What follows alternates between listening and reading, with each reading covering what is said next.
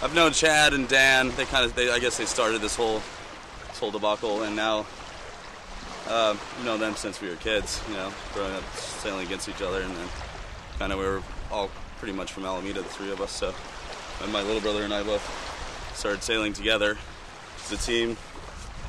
A Laser 2, 29er, a couple 420s, a lot of FJ sailing.